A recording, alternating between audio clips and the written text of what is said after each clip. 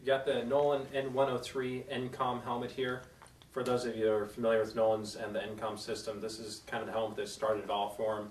What it does allows you to integrate a Bluetooth or wired communication system device right into the helmet.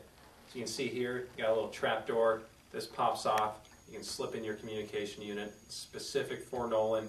It's the Nolan NCOM system. It has the communication here as well as the speakers and boom mic. All fits in the helmet.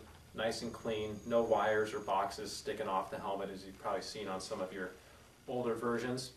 It is a modular helmet. It's got a 2-stage release there. Nice and safe, not going to pop up on you, but still able to use one hand to get it up. Opens up nice. Clear shield on here. Again, flips up independently. It also has the Nolan VPS, Vision Protection System. It's an additional lens that drops down. It's a little inner smoke shield, so you don't need to worry about changing your outer shield at all. Just drop that down whenever it gets too bright for you.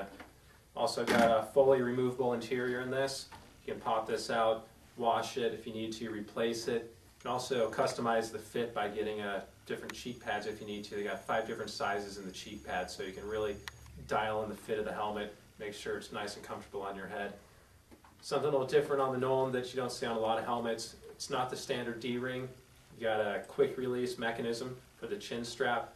Makes it real nice and easy to put on and off your helmet when you're wearing gloves or anything else. So set the size once, slips in and out, and you're set to go.